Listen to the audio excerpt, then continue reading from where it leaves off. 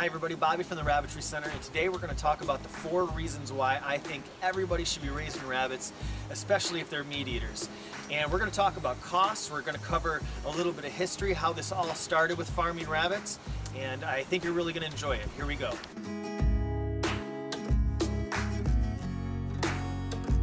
Number 1, rabbit meat. That is the main reason why I have rabbits. And I know the Rabbitry Center over the last 5 years has turned into selling most of our rabbits, but we always have rabbit meat. And I understand if eating rabbits is tough to swallow for some, no pun intended. But it's because I'm married to a woman who raised rabbits as a kid. And you know, if you want to be a vegetarian because that makes you feel good, I think you should eat the food that makes you feel good. But I love different beers, I love different meats, even though they make an awesome companion. And I sell rabbits to a lot of families, and they call me back and tell me how fast the rabbits made friends with the dog and the cat, and they come when they're called, and now the rabbits are litter trained. And let's face it, they're incredibly cute, okay? But that doesn't change the fact that rabbits, since the beginning of time, have been feeding the world. They've been introduced to the wild all over the world, and they've been balancing ecosystems and habitats, helping habitats. Well, this got started in Iberia.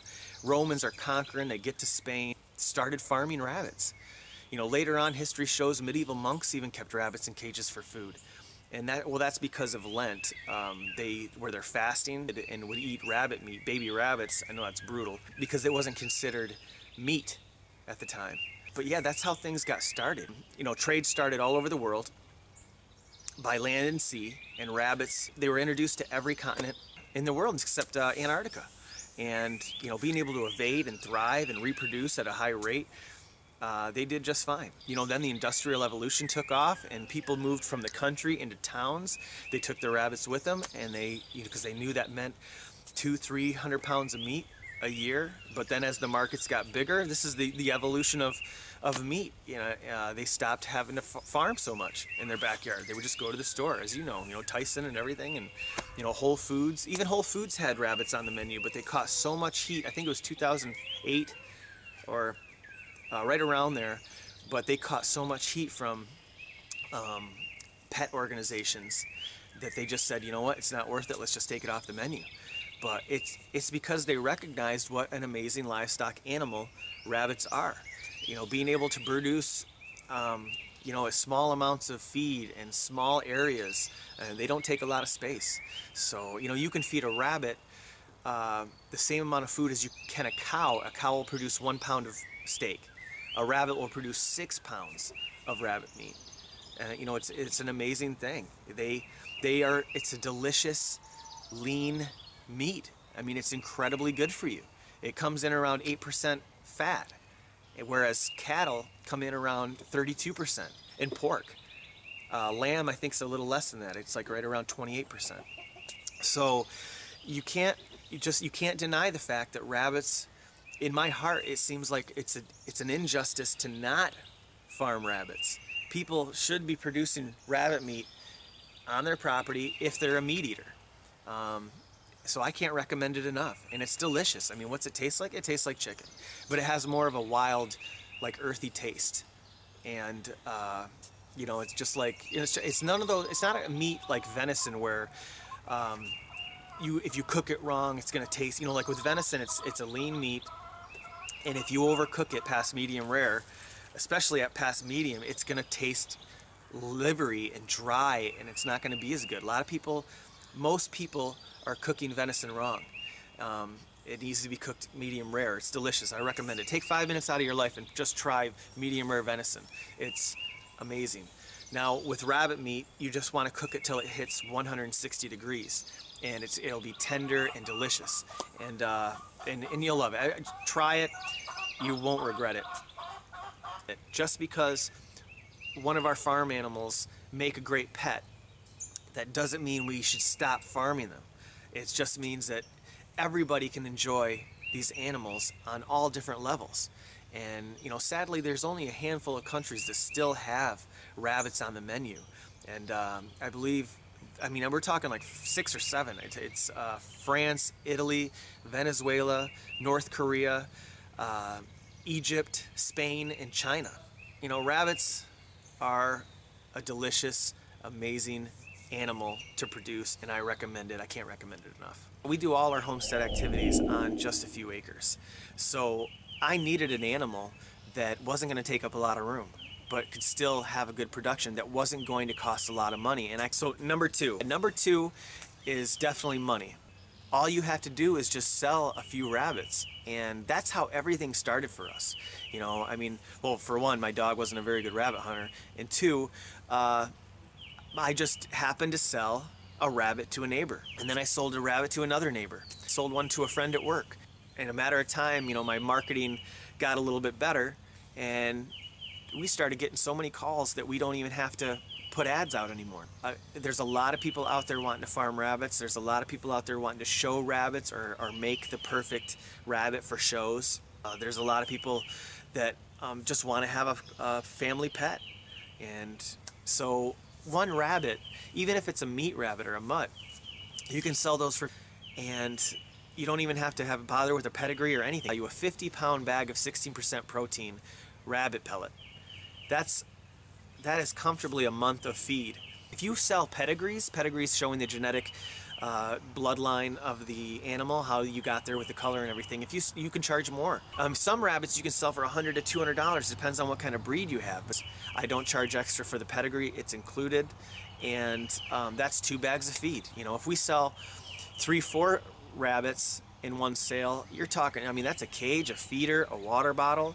So yes, these rabbits don't cost any money. Number 3, rabbit manure.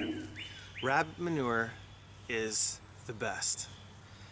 It's a cold manure, and it can be added directly onto anything. We blanket our raised beds every year with rabbit manure. It's full of phosphorus and nitrogen, and it breaks down really fast. You can add it to your chicken coops. The chickens, it's full of like insects and worms, and it's, you know, beneficial insects for your chickens. So they get a scoop every day. You also can add it directly onto whatever you want, plants, trees, anything. And you don't have to worry about it if it's soaked with urine or not. You don't necessarily have to build a setup to try to get the urine away from your manure. I've never seen a negative reaction with urine-soaked manure. I mean, it's called black gold, brown gold, bunny berries for a reason, because it's an amazing super manure. You know, being a cold manure, you don't have to compost it like you do, you know, horse manure, chicken manure. You put that stuff on your plants, it'll destroy your plants because it has to cool down. So also, you can sell rabbit manure. You know, going back to number 2 reason, money. I mean, you can basically take your feed bags, put the rabbit manure in the feed bags, and sell the feed bags for $5.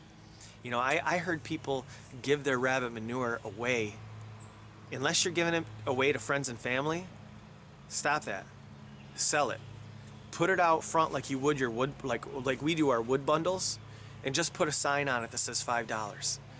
Not everybody will buy it, but a lot of people will, because they know how amazing rabbit manure is. I mean, if you put rabbit manure into a bucket, well, first drill holes, pilot holes into the bucket, you know, like just like a 5/16 or something. Put that bucket in another bucket and throw some rabbit manure in there. You can either pour water through that, or you can just let the rainwater, which is even better, soak through. So whenever we need to give a plant a boost, we just pull the top bucket out and we take that bucket of all natural organic fertilizer, and it is like jet fuel for anything that you want to give a boost to. You can take a big scoop of your rabbit manure and give it to your chickens every day. It's packed with, you know, red wigglers love rabbit manure. It's packed with beneficial insects. They'll go through it and scratch through it. So whatever you do, don't give it away unless it's, say it's Mother's Day or something. So that's what I did. I gave my mother-in-law a couple bags of rabbit, because she's an awesome gardener, and she really appreciated it. It makes great gift, and it also makes a terrific addition to any property that grows food and enjoys growing anything. So we've talked about how the meat is amazing. We talked about how they pay for themselves. We talked about how the manure benefits everything that you grow, and the number 4 reason is because it is incredibly easy to produce hundreds of pounds of meat, and it's delicious. We're talking about a lean, tasty, healthy meat that does all those things for your property. You know, and we didn't even talk about hides, the terrific furs that you can make when you get into that. And I want to put a video out here in the near future. Let me know down in the comments if you would like to see that video. Because boy, that's a whole nother, you know, I could have made a video on 9 different reasons why rabbits are a good thing. But I just wanted to put this out to maybe hopefully nudge you in the right direction to make your own meat production in your backyard. I can't recommend it enough. 15 minutes in the morning, 15 minutes at night, and that's enough time to take care of a lot of rabbits. So if you have any questions, please leave them down in the comments below, and I'll try to answer you. If you have any concerns about running a rabbitry or starting a rabbitry, I'll gladly answer everybody as fast as possible. I hope you enjoyed the video. Be sure to let me know if there's a topic or a video you'd like covered. I probably could have made a video on 12 reasons why I think you should be raising rabbits, but those are the 4 main. And I know I made money number 2, and most people would not say that, but that's a big deal to me. I wouldn't recommend people take on rabbits if they were going to cost you a lot of money, unless they'll pay for themselves. I think you will enjoy it, and your life will definitely be better with rabbits. So please, if you have any questions or comments, please leave those, and I'll try to get back to everybody as soon as possible. And until next time, we'll see you on the next video.